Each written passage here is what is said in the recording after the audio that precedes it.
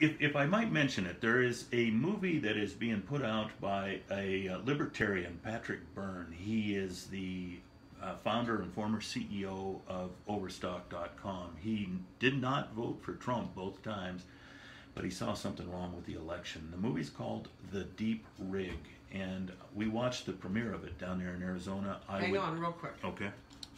You're on the right side.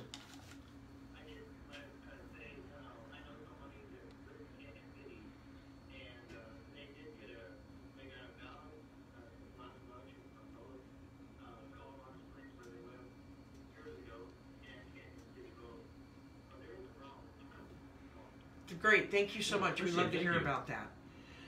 So the deep rig, and funny you should bring that up. I believe that we're going to be showing that here in Fremont County, aren't we? Well, Lisa, there's a little bit of a hang-up on how it's going to get distributed. I've got calls into the producers of that movie, but we watched the premiere screening of it in Phoenix, and it was solid. It's a powerful movie. It starts with the 6th January audit or rally down there at the Capitol in D.C., and I would encourage anybody to look for it. I think it will offer an objective evaluation of what we're doing. A lot of experts, some of those brilliant people I was mentioning.